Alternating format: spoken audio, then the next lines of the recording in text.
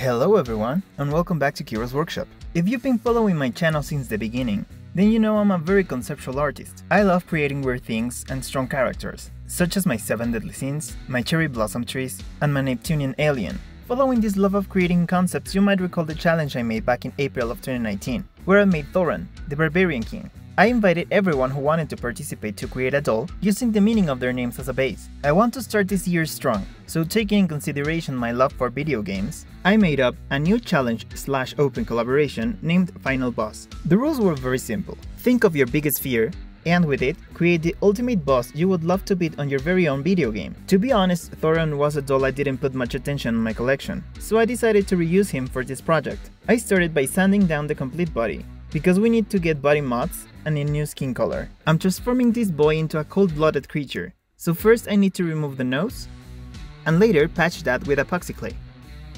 What's my biggest fear? Snakes. I seriously can't even watch them in picture without feeling goosebumps. Remember that if you're working with epoxy, using water is the best way to smooth the surface and make the sanding process much easier.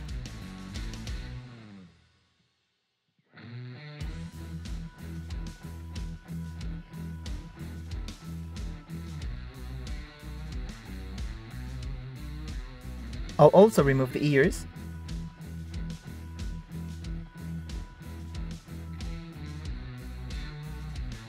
and I'll extend them out up to where they were.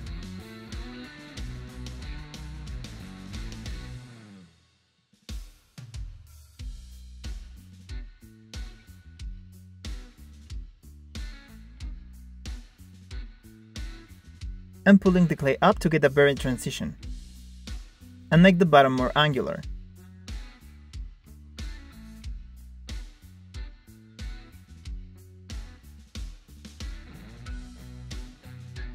To give it a more menacing look, I'm using the eyelash viper as a reference, so I'm molding 2 pointy scales on each side.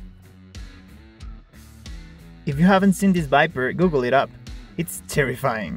I believe that what scares me the most is how angry they always look, and I was so uncomfortable while looking at photo references.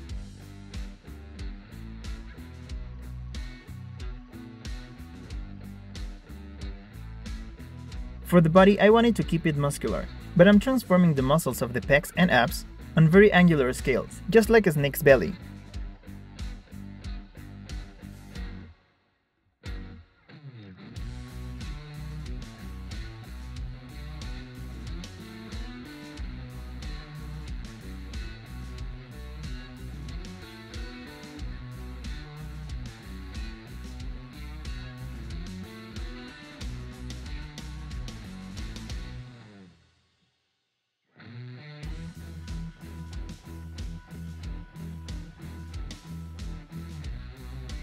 When I was about to finish sculpting the body, I felt like the face was very human looking, so off camera I decided to accentuate more the mouth, bring the chin down on a point and give it fangs.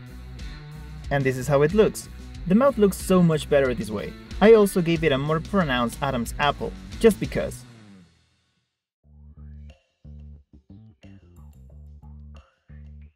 And sand it down to have a seamless transition from the epoxy to the plastic. With the body ready, I can begin with the painting. I wanted to have a black mamba color scheme, with some golden accents. Black mambas have a light gray belly, so with the pencil I draw the line where I want the gradient to be. First I'm priming with white.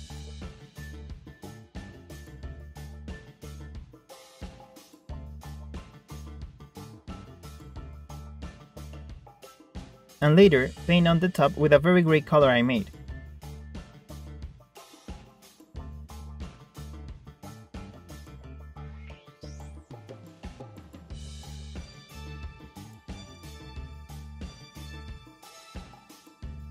Since we all know joints and acrylic paints is the worst combo, I use black Sharpie to cover the complete movement where the paint might chip. And later, paint the rest of the body with black. I don't know about you, but I love watching the painting process in time-lapse.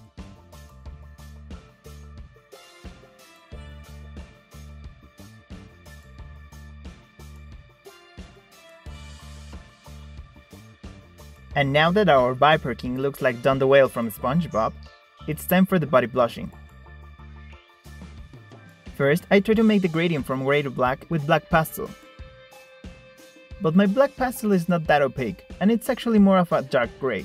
So I realized this was going to take forever, and I wasn't going to sacrifice a complete can of sealant. So I tested something off camera, and ended up finishing the body blushing. But let me explain you. I used one of these white makeup sponges, and applied black paint to one half,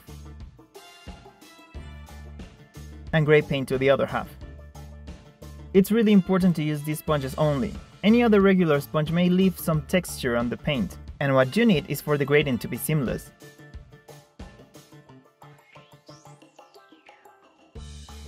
Once you pack the sponge with paint, start dabbing on the surface. It might look very rough at the beginning, but the key is to pull the darker paint a little down, so it blends perfectly.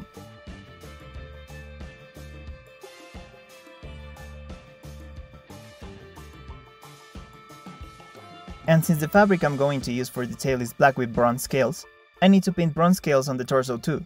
I'm using this tool to do so. Place it on the body, and mix copper and golden paint on the makeup sponge,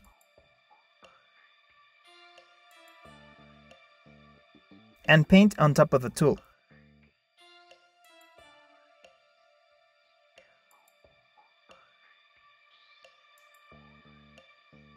And once we remove it, we have our cool scales.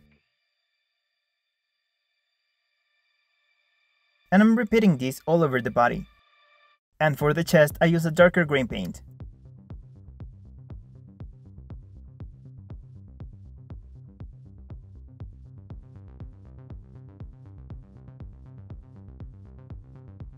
The face-up wasn't that difficult. Since the majority of it was only working with pastels, I need to paint some angry eyes.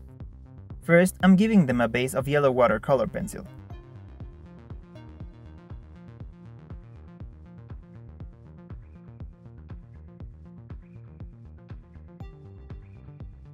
And then, I realized it was going to take forever if I continue using pencils, so I changed to paints. With orange, I'm painting teeny tiny lines.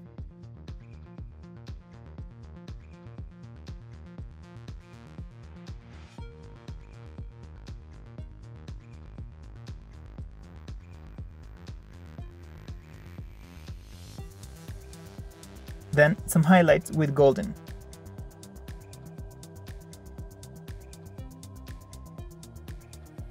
And then a horizontal line just in the middle. I looked at a lot of eyes until I found a design I really liked.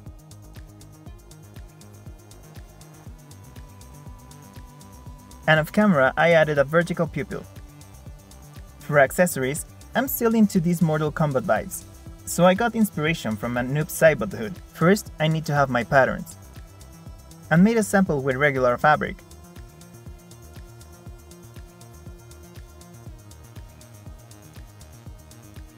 Once I figured out what I needed to change, I modified my patterns.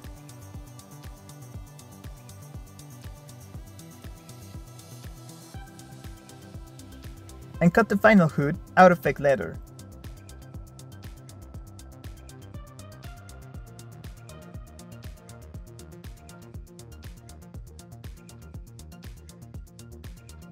I'm using this wisp necklace to transform it into a very cool looking face armor.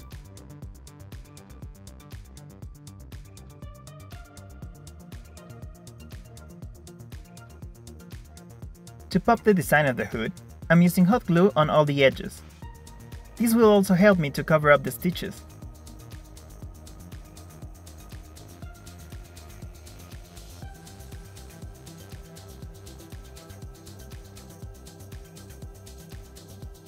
Using a thin golden wire to add some details,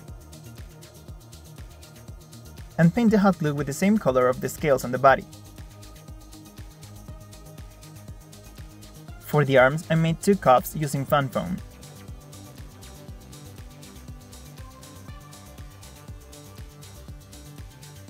Which I'll paint black and you guessed it, bronze.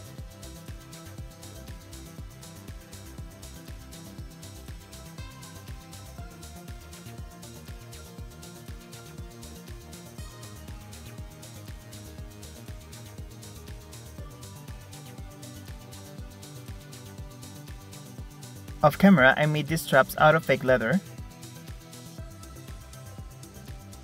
glue them on the middle,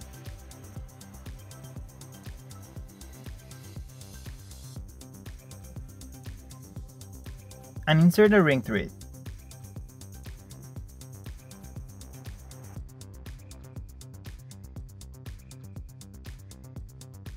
I really love how they turned out. To finish the torso, I'm just gluing down the hood and then glue the armor on top.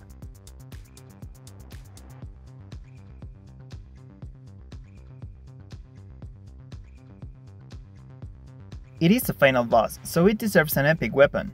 So I created this very complex double-bladed scythe, which I named the Fanged Berserker. Here I'm using colors to try to explain the individual pieces of the scythe.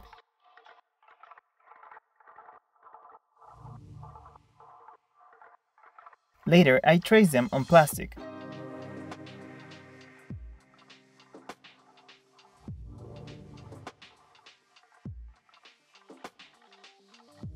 And cut everything on foam. First, I glued the two pieces of the point together.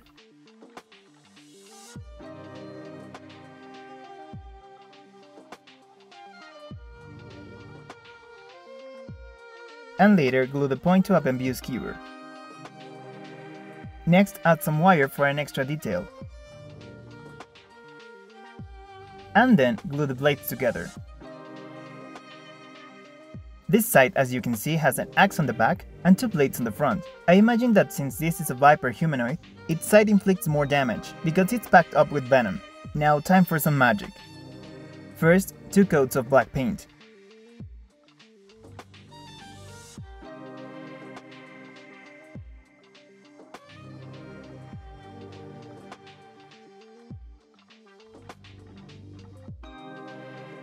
Then 1 coat of dry brush with gunmetal.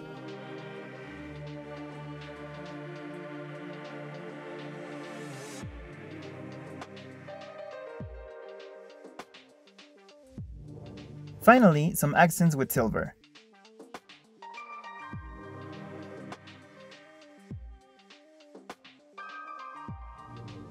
And at last, time for the tail. I didn't remove the hip joints on purpose, to help me secure better the wire. So that's what I'm doing. Twisting some medium thick wire on the joints.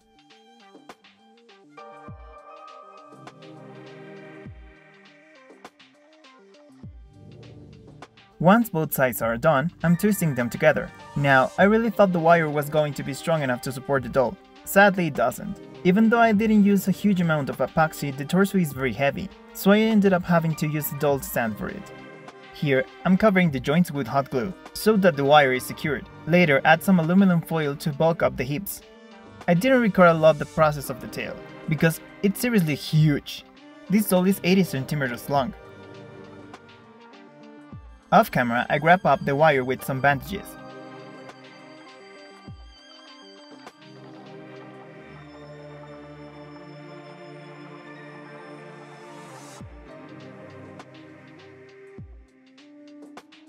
And secure the fabric on the back with pins. This fake skin fabric looks so cool. Now I'm closing the doll from the front.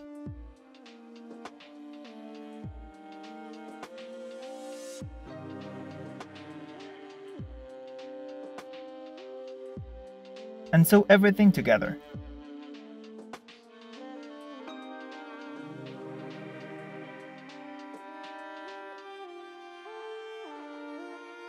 To cover up my stitches, I'm using fake leather to recreate the belly or ventral scales, and this will also add so much more to the design.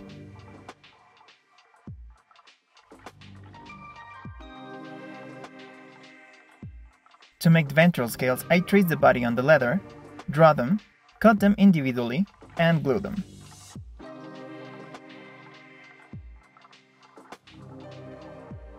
And since the difference between the plastic and the fabric is very notorious, I went an extra mile, and using the snake fabric, I cut individual tiny scales, so that I can cover those edges. And with this, we are done.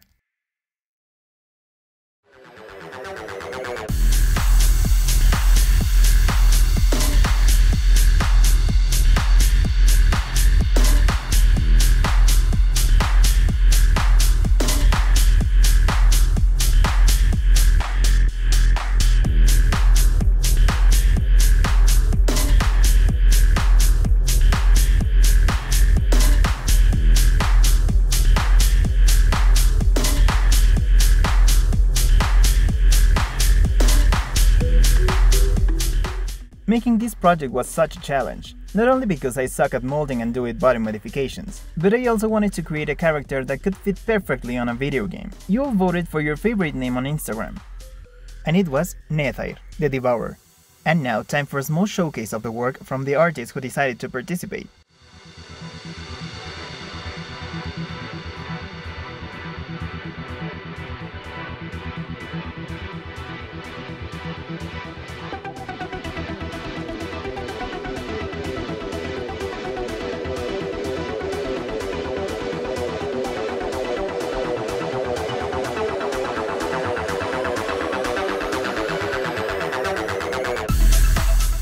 What's your biggest fear you would love to defeat during an epic battle?